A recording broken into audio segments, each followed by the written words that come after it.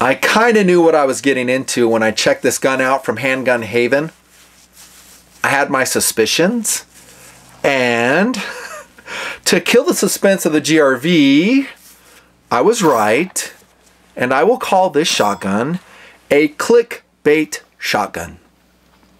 Clickbait shotgun, or for short, a clickbait gun. First time I've ever used that terminology in a GRV, anywhere in TMP. Not the term clickbait. You guys have seen that forever, but paired up with gun might be kind of new. And I bet you know exactly what I mean with that phrase. A clickbait gun. That's right. One that looks really cool, and then when you dig into it, you kind of go, that didn't really deliver on what I expected. Lean into it. Yeah, I am killing the suspense of this GRV. I don't care. And I suspected it would be that way. I hoped it wouldn't be that way. And what do you know? I was right. It's a clickbait shotgun. It is. And as a reminder, dudes, and I'm directing this to the general YouTube audience, not to my TMPers, definitely not to my TMP Patreon members. No. To a general YouTube audience that may click on a video here and there, that do not subscribe to Nutnfancy, that jump in once in a great while, watch my videos. I'm not really a gun tuber. As a reminder, I'm not. I'm a gear adventure channel that has guns as part of his content flow. It's been that way for over 14 years, but I'm not a gun tuber. And if I was, I would have jumped at a gun like this a long time ago. Because when we made money in ads, we don't now, but once upon a year we could, this would have got a lot of views. And maybe this video does because guys like how it looks. It's a freaking 12 gauge bullpup. What's not to like? Clickbait. It's like, you know, the cleavage shot on not a gun review, but a car review. So you got a nice cleavage shot of a girl in a bikini and it's talking about a Lamborghini or this or that car show. Guys will say, what's up with that video? And they click to see the cleavage. It doesn't deliver, and then what? Then they're pissed. They're like, oh, that was such clickbait. Yeah, but you watched it. You bought the shotgun. It's your fault. You fell for it. Be more informed. Be more discriminating, says Nutnfancy. And that's what this video is all about. Getting to the bottom of this shotgun, imported by Rock Island Armory, RIA, currently, subject to change, who knows, is produced by Dura, whatever it is, Arms in Turkey. It is a Turkish-produced shotgun. And as you can see, bullpup configuration, 12-gauge chambering, 3-inch chambering, magazine-fed bullpup. It does present well. It does look cool. But it's clickbait. It's clickbait. Again, I hoped it wouldn't be that way. But from my testing, I'm ruining, I know, the suspense of the GRV. Usually I wait to the end to tell you this.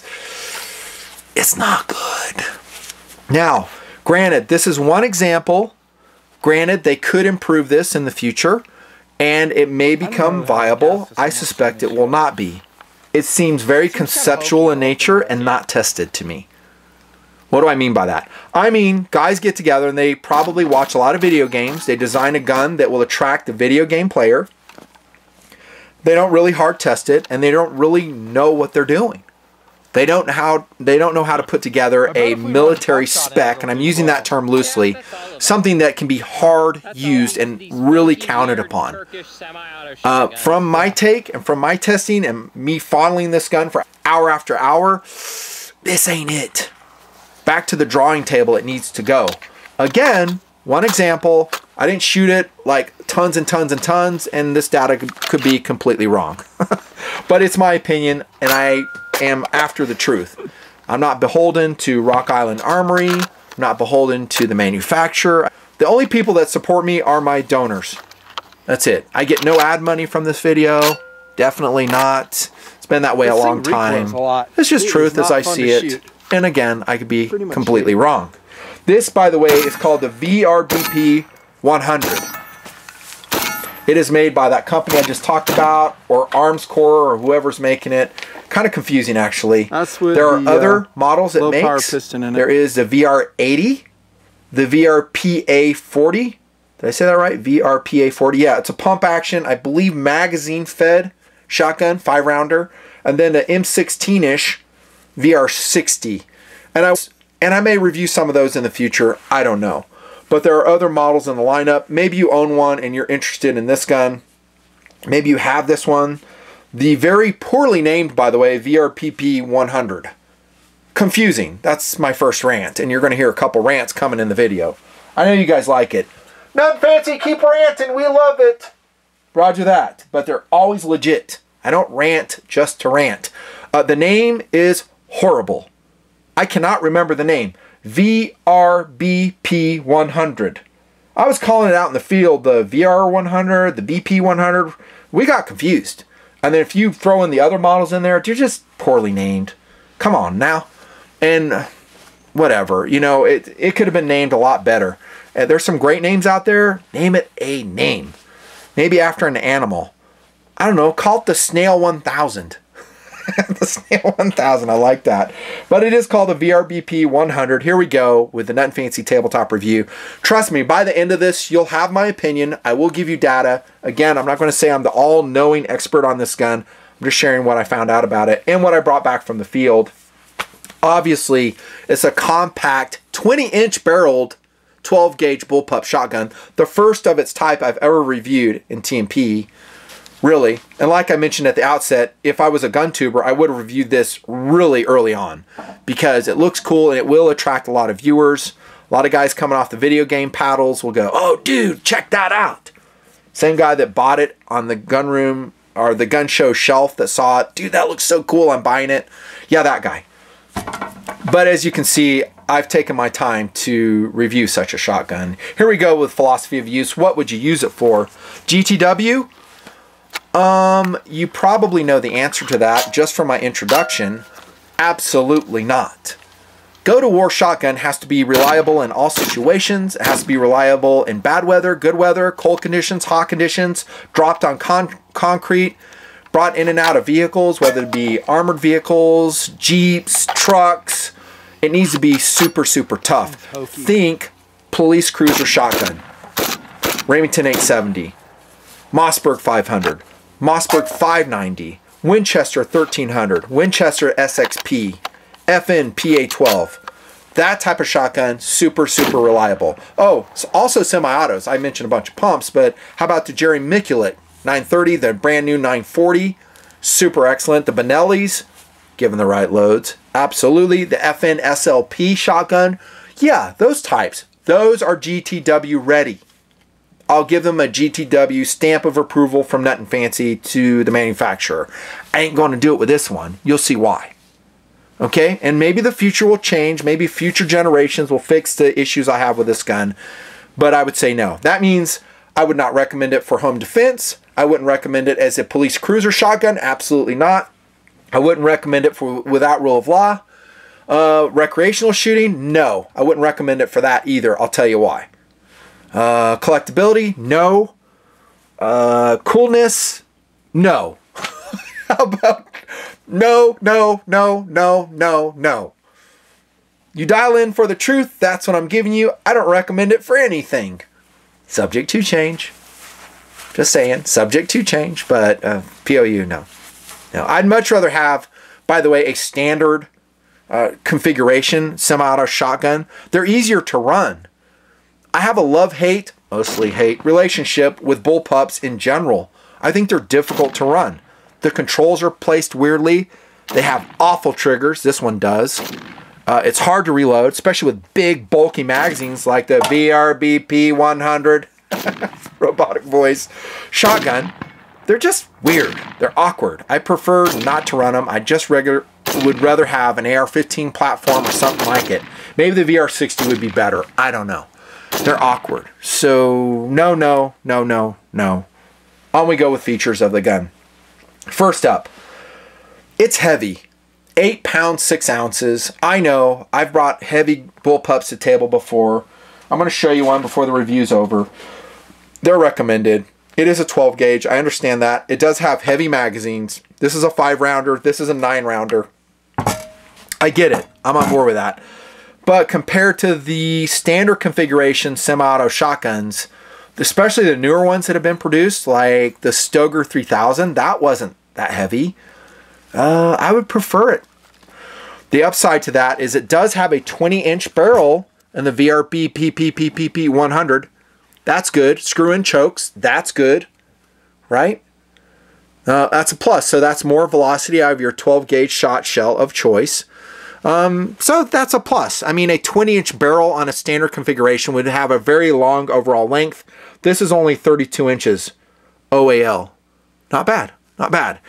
Here's your charging handle. And first rant, I pretty much hate it. I don't like the placement of it. I don't think it's big enough. I don't think it's positive enough. And it looks like it's backed with what appears to be an airsoft spring. Another exposed spring. I know, it's just bizarre. In fact, the whole gun presents like an airsoft gun to me. Just my mileage, it does. It seems like an airsoft gun, especially when this happens during shooting. So this is the foregrip right here, right? Very Tavor-ish. You might see that gun, like I mentioned. Very Tavor-ish. And it's only a simple fix. I mean, this cap right here just came loose. You just tighten it down. But this is what I'm talking about. It's just kind of hokey for a combat shotgun. You shouldn't have that coming loose. And it's more than just that. You're going to see this repeating over and over in the VRBP100. Again, horrible name. I don't like the charging handle. I find even though it's non-reciprocating, I was getting battered by it. So as a right-handed shooter, I'm up here trying to control buckshot. What happens? This thing comes back and batters my hand. I had to hold it like this. You may see that in the video. Or just trying to get away from that charging handle coming back and smacking my hand. The crew and I said that all along. We just didn't like it. Moreover, I don't like the tapered forend on a 12-gauge shotgun. On a 223, yeah, I can take it. I'll usually throw a VG on it. I don't think it's good. Low traction right here. Absolutely none, actually. And that's not in and of itself a deal breaker because you can put skateboard tape on this shotgun to resolve it, and that would help a lot. It would. But I don't like the taper. I don't like the taper coming up here because where does it send me? Right to the charging handle. And then as I experience a recoil, bang, bang, bang, into the thumb it goes. I don't like it. It was super annoying. Maybe your mileage is different. I'm just telling you my opinion. I think the charging handle is too small. I think it should be a folding style like the Tavor or some other designs that fold on the side and then you can charge it and then they're kind of out of the way if you have to go that route. And also it would be nice if it was changeable to the right side of the gun. Okay, so you don't have that feature on the VRBP. Okay, that's a rant. More to come, trust me. You do have quick detachable cups here. There's one here at the back of the Bullpup. That's cool, thumbs up for that. Large Picatinny rail. I can't really tell you if it's shifted or not because these damn sights suck so much. Here we go with another rant. Rant, not rant. Okay, here you go. These sights are worse than airsoft sights. As we shot them, they would do this. They'd self-fold. That's the first thing we hated about them. So on a 12-gauge shotgun, you don't put on locking sights. And these are the primary sights on the gun. They're not like backups. Well, I don't think. I mean, I guess you could put a red dot on it for sure. But come on, people. Come on, Turkey, Dara Arms, whoever you are. Dude. And the sight picture is horrendous. I can't really show you here. This blade right here is super fat. It's almost like a short triangle. Okay. And so it doesn't really pop up. Yeah, it's kind of HK-ish with a half hood on it. I just didn't like it. I mean, we shot it and it worked kind of, but we were condemning the sights. We're like, come on now. First thing I would do is peel the sights off, put on some Mac poles or something like that, or a red dot. But guess what? It's more money spent on this Clickbait shotgun. I didn't like the safety, don't like the safety. It appears to be made out of pot metal. Yeah, it's like going bright already just in my short testing. I could be wrong. It could be hardened steel. I don't know. It is positive. That's good. But here's what I don't like about the design. And this is what I mean about a conceptual design where guys don't really shoot it or they don't really know guns. This whole raised ridge right here, I guess it's designed to be more safe so you don't accidentally turn off the safety.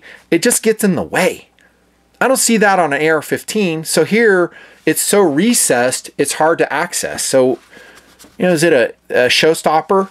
I would say almost. I hate that feature. I think the safety is too small, so you don't have a lot of leverage, and it's completely occluded by this molding on the Bullpup stock.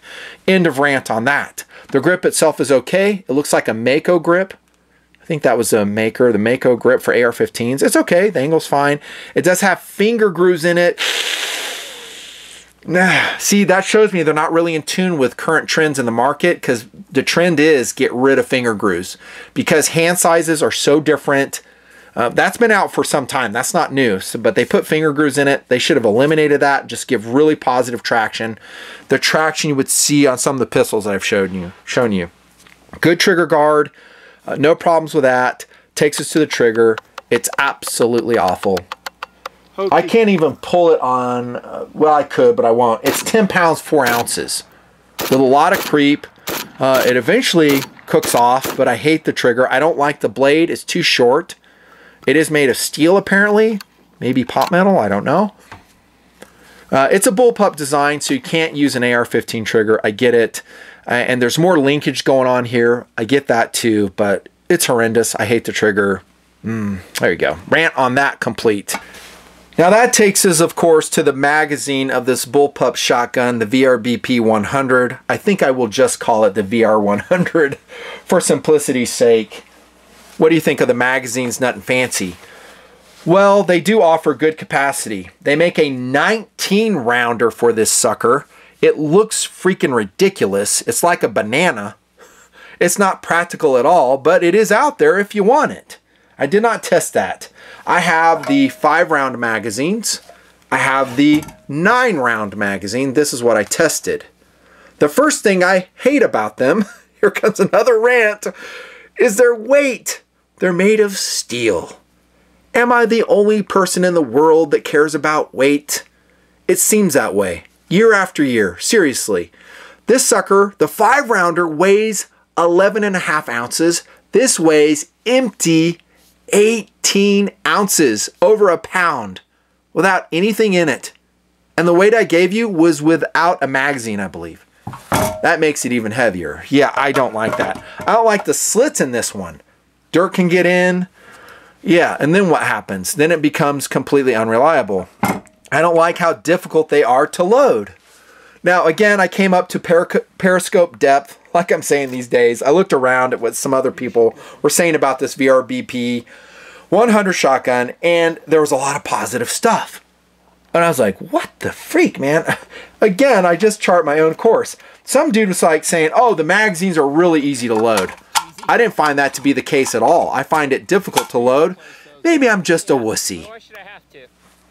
The problem is the magazine is stiff to begin with, which is okay for function. I'm okay with that. But you have the brass rims on the shot shells, so you can't like slide them across each other like you can a brass cartridge. 223, 9mm, 40, 45, 308, like that. It doesn't work that way. So you have to push down, lift over the rim, rant complete, whatever. Yeah, magazine fed. Yeah. Good luck reloading it, because you probably won't have LBE that can accommodate these huge magazines. Again, not exclusive to the VRBP100, VR100. I've said that about all magazine 12 gauge shotguns. If you're going to carry it, good luck. They're ungainly. It is a huge downside to the system. That being said, the rounds capacity is good if it works. We'll get to that in just a second. Here's your magazine release right here. I found it awkward to use. I'm a goofball though. Maybe I'm just a goofball. I admit that. It's way back by my shoulder. You'll probably see us flailing with it. Whatever. There's your action release. Kind of AR-15-ish. Again, it's aft position. There's a takedown lever. By the way, the really poor instructions say make sure it's not rotated like that. I didn't try it, but they said if it is rotated down like that, you could have a problem. Here it is. Right there in that step. And speaking of the manual, it's just horrible. It's just so bad. It's lightweight. Not much in there. Doesn't show you the nomenclature of everything. There are some specifications in there. A very hard to see parts diagram. Can you even get parts for this gun? I don't know. There's your very complicated takedown procedure. I didn't do it, but it looks to be a complete pain. Apparently it was starting the field strip process on its own with the loosening of that cap, by the way. And there's a reminder what your screw and chokes do. Fair enough. And that's it. That's your manual. We'll come back to that. There's something else I want to point out. Back to features though. Now let's consider the adjustable cheek piece on this VR100 shotgun. Hey, Nutnfancy, that's not the name. Okay, the VRBP100 shotgun. There you go. Now you happy? Yeah, adjustable cheek piece. Is it awesome, Nutnfancy? The truth, not really. Not really. I'm not going to say it's awful. It isn't. It does present rather airsofty to me, like the whole freaking gun does. For instance, look at the adjustment knob. So this is a polymer sleeve on the bolt. You can see the exposed bolt head there. Maybe over time, and this is just from experience in other applications, whether they're firearms or tools, power tools, these things seem like they break off. And so now you just have the bolt on there, and then what do? It just seems hokey.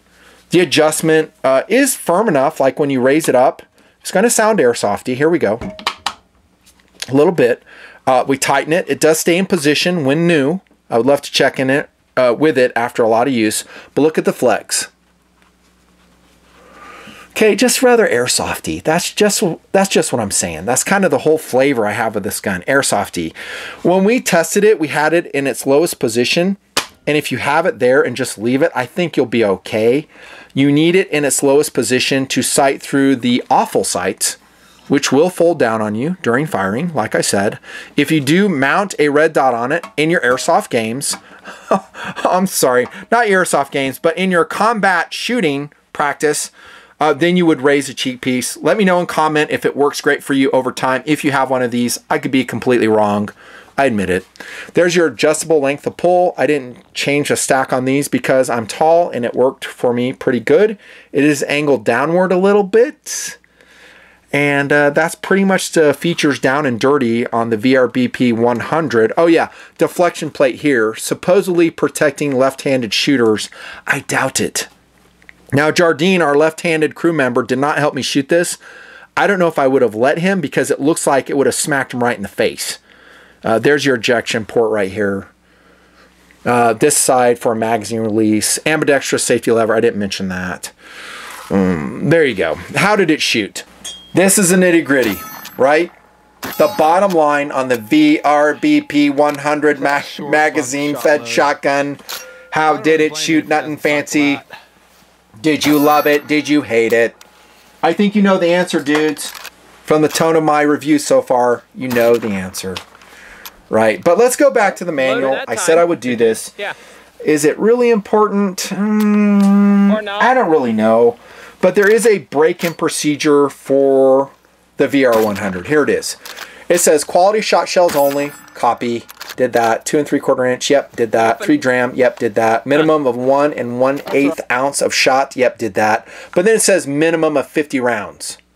I don't know if I did that. I did like 25 rounds, mixture of pheasant loads, high base 12 gauge shot shells, and buckshot. We did that. I didn't do 50 because I didn't read the manual before, and I don't think a lot of people will, but that should have been sufficient. The first thing we noticed is that it was not reliable. Even after my short break-in, and I discussed their break-in and then what I did, is that a factor? You decide. But it was not reliable. It had all kinds of problems. Big surprise. It's a clickbait shotgun, dudes. Forget that break-in procedure. That's what I say. Because the company should do that. That'll work. You shouldn't deliver a gun that needs that style of break-in. You do it at the factory. You know, I know other guns say break-in, but I just have a problem with it. Of course, the excuse patrol will show up and they go, well, you know, there's parts that need to be mated. It's pretty common in the firearms world. I say my break-in procedure should have been sufficient, right? And maybe I was going to take this back out on another outing, run more buckshot through it, and to see if it was reliable. But here's the deal, dudes, and I'm being completely honest again. I don't enjoy shooting it. It's not a fun gun to shoot. It's all about looks, not about performance. It recoils a lot. No, I'm not a pussy for recoil. Maybe I am, but I shoot a lot of guns with recoil. I just didn't like it. I was getting smacked by the charging handle. The sights were flipping down on themselves. The controls are jacked up for me. It wasn't fun to shoot. It wasn't. I didn't enjoy it. And so I'm not motivated to take it back out and spend more money on it. Especially during this pandemic, when expensive shotgun shells, especially buckshot or pheasant loads, are harder to come by. So I'm just going to call the testing good. It jammed a lot, and we took it on multiple outings with various loads. Granted, plenty of birdshot shot through it, but it had the lightweight piston. Here's the heavy piston. That wasn't in it at any time, and just all kinds of reliability issues. I think Tactical Doodle shot it with me, and he was laughing. He was like, man, this thing is like that UTAS gun. Do you remember that review? The UTAS 15? Yeah, the UT-15. I was one of the first voices to condemn that gun. I said, this thing's a piece of crap. I caught all types of crap for it. I mean, guys were like, you don't know how to shoot a pump-action shotgun. You're short-stroking it, Nuttin. Not really. It's just crap. And I predicted it would fail in the marketplace. Sure enough, it has. Even though UTAS has attempted to correct it with a Gen 2, Gen 3, I don't see UTAS 15s anywhere. Or UTS 15s anywhere. They have completely failed in the marketplace. But again, it too was a clickbait shotgun. It looked really cool. It attracted a lot of buyers who were ignorant that it wasn't really a quality piece, adequately designed. It too was very airsofty, as I think this VRBP100 is. Unreliable. Getting back to my philosophy of use, condemnation of the gun. There's no way I would put this in any serious application. Seems kind of hokey. No way. Yeah. Can it be fixed? A big maybe. I just think it's so airsofty in so many different ways. That's jacked up. Trigger's jacked up. That's jacked up. Again, the barrel is actually too long for a bullpup, I think. I think it's ridiculously long. Go look at the Kel-Tec. Go look at the Kel-Tec KSG. That's the overall length, the form factor you should shoot for, manufacturers. I mean, that's been out a long time. Just copy that style of gun, at least in overall length, compactness. You'll have a good starting point. That's airsofty. No, not reliable. I didn't pattern it because it was so disgusting for me to shoot. Same for Tactical Doodle. We hated it. I'm sorry. It's just a negative gun review. I know. It doesn't mean I hate Rock Island Armory. It doesn't mean I hate Arms Corps. Absolutely not. I'm a big fan of value guns. This just seems half-baked to me. It does. It seems half-baked. It's hard to run. Not comfortable. Bad ergos. Got a freaking airsoft spring poking at you right here. It's just hokey, dude. It's hokey. It needs to be redone. Now, are the other guns that this company put together better? The VR80, the VRBP100, the VR60. From what I'm seeing, I doubt it. But maybe I try. Maybe I don't. I don't know. It's a non-recommend. A non-recommend. There is absolutely no way I would buy this gun. The magazines are another problem. They're too damn heavy. It's just a freaking ridiculous gun. I'll take a tube-fed semi-automatic shotgun any day. Mossberg 930, 940, Benelli, FNSLP, Remington. Dude, VTAC? Oh, yeah. I would take that. Those are great. Way before I would take this. And I would just deal with the reloading process. Oh, yeah, the forend. I hate the forend again. I know, I've reviewed other guns with forends like that, kind of. Tavor comes to mind. I told you it would make an appearance. But there you go, I put a VG on it, bro. And also, this is not a 12-gauge firearm. So it doesn't recoil like this one. This is a 5.56. So even without a VG and a flared front end, which is kind of present here, but not really, in the VR100, it's doable. But in a 12-gauge shotgun, hard recoiling buckshot, no thank you. It is a non-recommend. I'm not even going to go over competitive options other than what I have said. Sorry.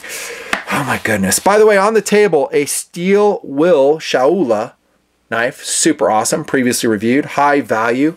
I think this is in D2, isn't it? Really cool knife. I've got a Pat Labor mech suit. I built the boys way back when. I've got a freaking chest burster. Chest burster, yeah. Light and everything, by the way. Arms Corps, thank you very much. AV8B still hanging out. Super cool.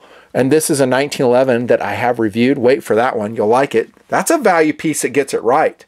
Speak of the devil. So that's a value 1911, super, super inexpensive. It shot amazing. P365. Just remember, guys, suck less as you go about your life. Thank you for the support. Join TMP Patreon. That's what fuels the fight for truth in my reviews. Nutnfancy, I'm exhausted.